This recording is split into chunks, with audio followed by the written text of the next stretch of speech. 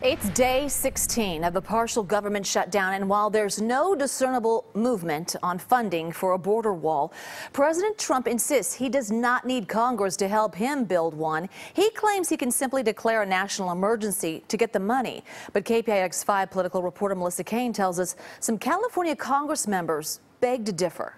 We can call a national emergency because of the security of our country. Absolutely. No, we can do it. I haven't done it. I may do it. President Trump has said on multiple occasions he doesn't need Congress to fund his border wall. He can get the money by declaring a national emergency, and he repeated that claim today. I may declare a national emergency dependent on what's going to happen over the next few days. House Speaker Nancy Pelosi sat down with CBS Sunday Morning's Jane Pauley. The impression you get from the president that he would like to not only close government, build a wall, but also abolish Congress. So the only voice that mattered was his own.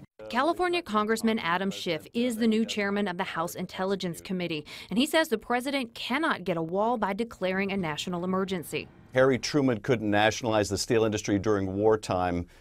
This president doesn't have the power to declare an emergency and build a multi-billion-dollar wall on the border.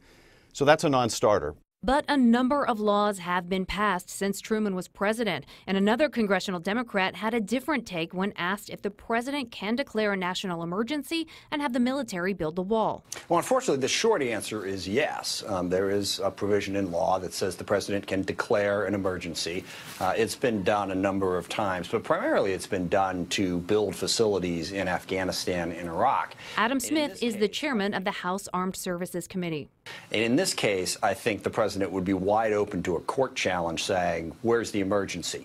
You have to establish that in order to do this. But beyond that, this would be a terrible use of Department of Defense dollars. Melissa Caen, KPIX 5. The National Park Service is taking an unprecedented step tonight to stay open during the shutdown. It's dipping into its savings from entrance fees. Park managers will now bring on more staff, presumably some who are on furlough. They will patrol the parks, haul trash, clean restrooms.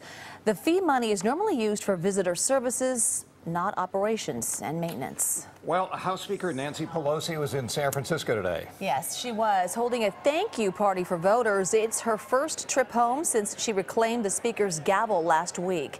In fact, people celebrated Pelosi's achievement and the new majority in the House. The event at Delancey Street Triangle on the Embarcadero featured a cake with the words, "Happy Blue Year." Commenting on the budget standoff in Washington, Pelosi said Democrats are in favor of border security, but not a wall. We're fighting the president on the wall, and that is the fight that we have. We all support border security, and we will continue to do so. And what the language is very important to us.